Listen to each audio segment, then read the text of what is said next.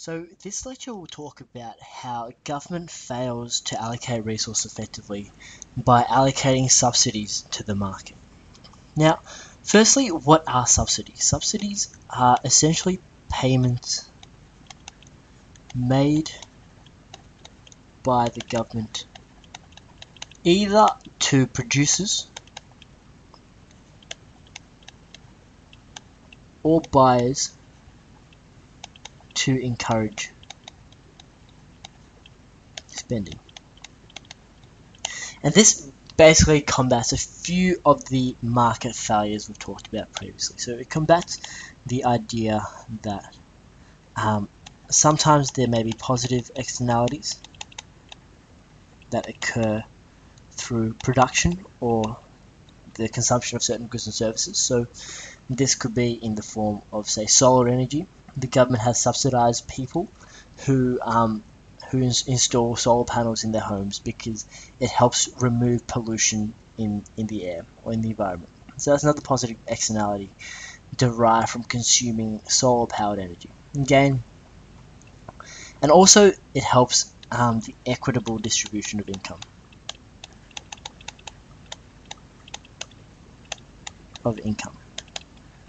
When the government helps struggling businesses or businesses which are only growing by paying them subsidy payments so that they can remain competitive with both the international market and established businesses. And this helps the equitable distribution of income because it allows the government and the economy to maintain a low unemployment rate. So by subsidizing businesses, it helps those businesses actually create jobs and also maintain jobs. And that helps people to live a reasonable standard of living. So that's the rationale behind why governments subsidize both producers and buyers, because they want to encourage certain consumption of goods and services, and they also want to keep unemployment low, and the distribution of income equitable. So let's look at how this can apply to, say, a supply and demand graph. So we can see that this is the quantity of the good demanded, and this is the price at which the good is demanded. So let's look at the car industry. And as we know, that the car industry is struggling relative to the rest of the world because of the high labor costs. And so domestic producers aren't able or struggle to be able to compete with the international producers.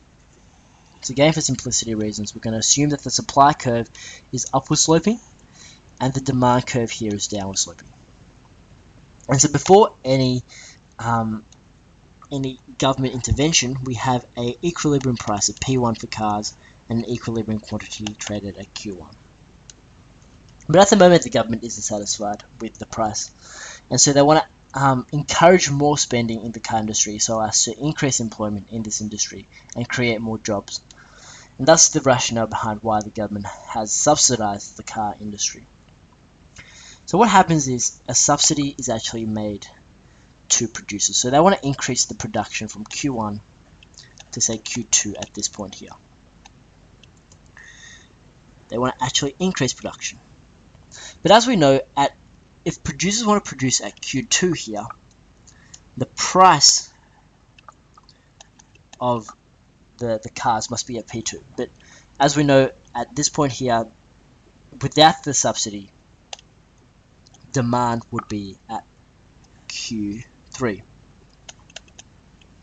And so because at this point here, we can see that there is a surplus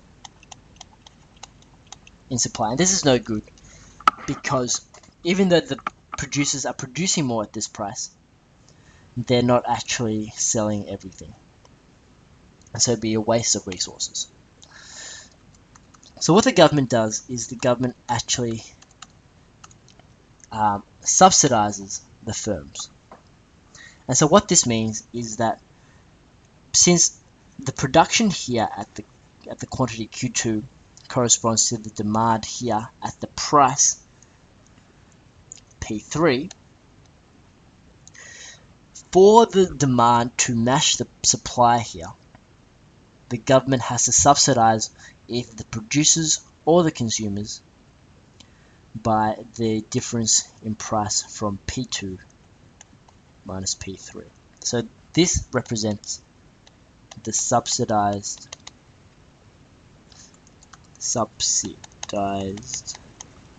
payment.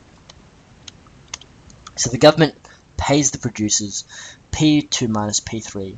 And let's say this is, say, $1,000 minus $500 equals $500. So they pay the producer $500 for every car they sell at the quantity traded at Q2.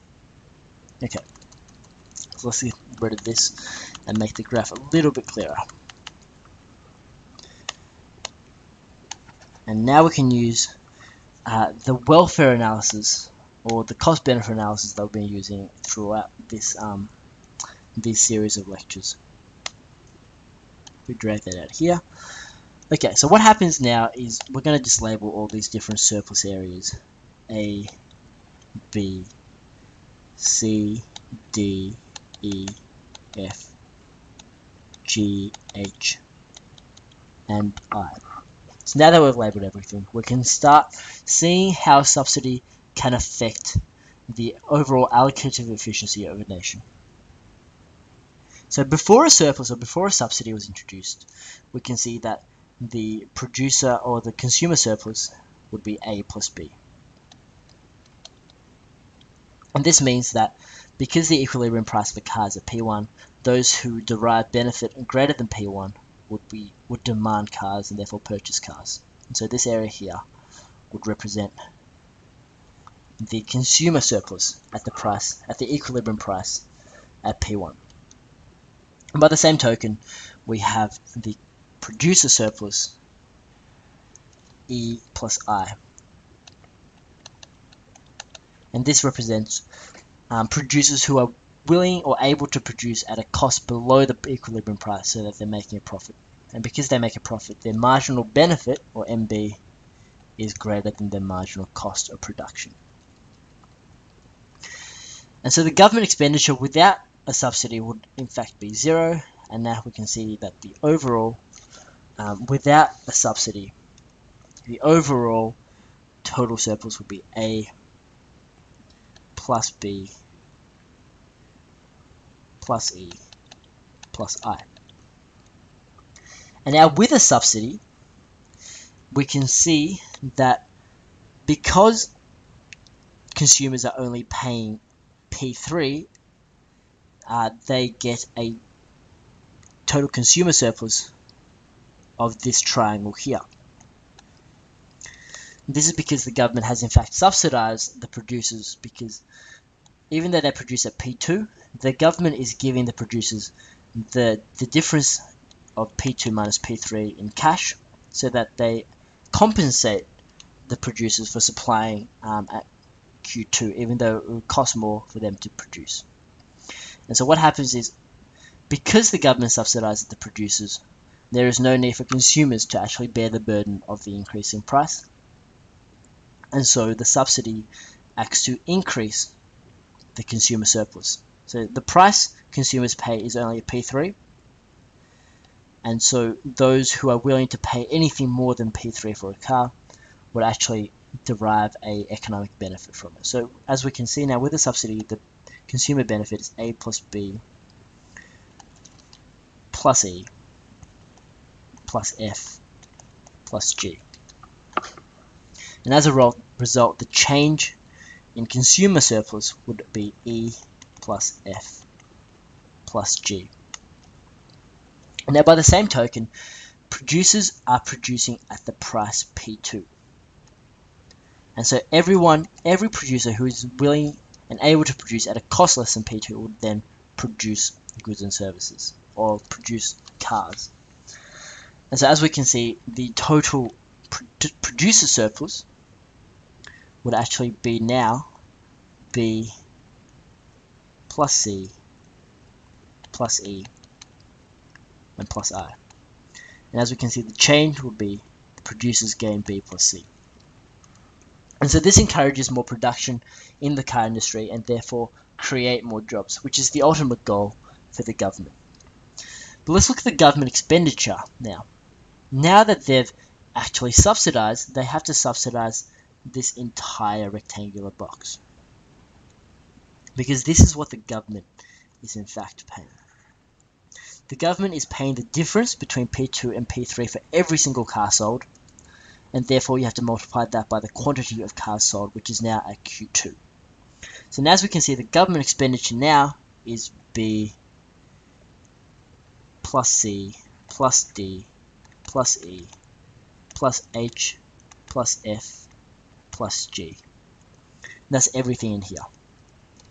So this is also the same as, let's put an asterisk next to here, this is the same as P2 minus P3 times by Q2. And that's the government subsidy paid in the car industry there. And so the change in government expenditure would be that. So I'm not going to write that out again, but you can see that the change would be all this. So they've actually paid that much more money to producers to actually produce at Q2, because they want to keep more jobs.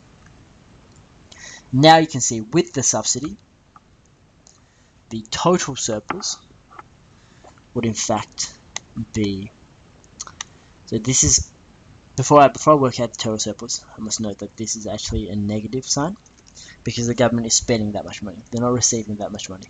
And so now we can see that the total surplus in the economy would be A, well, this is pretty complicated maths, but it's pretty messy. So we get A plus B plus E plus F plus G plus B plus C plus E plus I, but you have to take away everything here as well. So you have A plus B minus B, which is only 1B, plus C minus C, which cancels out, plus E plus E, so 2E minus E, which you're left with 1E.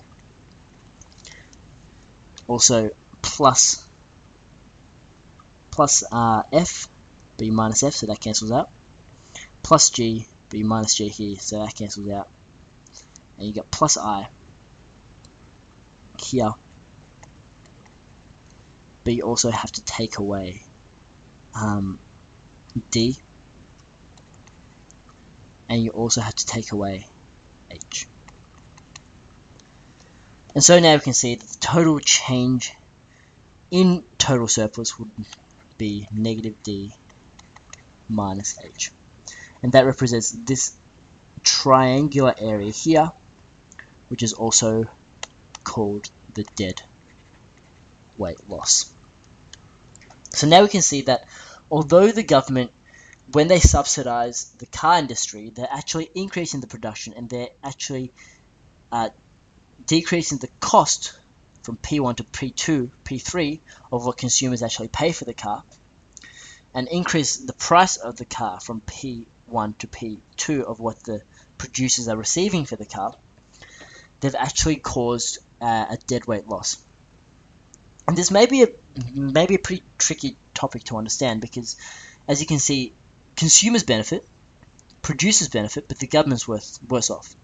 But we must note that the government is also part of the economy, and the way that they get their money is actually from taxation from producers and consumers. So although it seems on the surface that producers and consumers are better off in terms of the economy, the government has to borrow or tax to receive the money so that they can spend on the car industry, and therefore this represents an inefficiency in the allocation of resources in the form of a deadweight loss in the economy. So although a subsidy can help positive externalities, or help increase consumption so that positive externalities occur, or it helps the equitable distribution of income in the form of low employment, so that, for example, in the car industry, since they produce more at Q2, they employ more people. This is all at the cost of spending more money than it can, and so this creates a deadweight loss of D minus H. So although ostensibly it seems that the government is actually helping producers and consumers become better off in terms of their living standards, the entire economy, or the total surplus, or the total living standards of the economy, has actually decreased in the form of this deadweight loss, which is negative D minus H.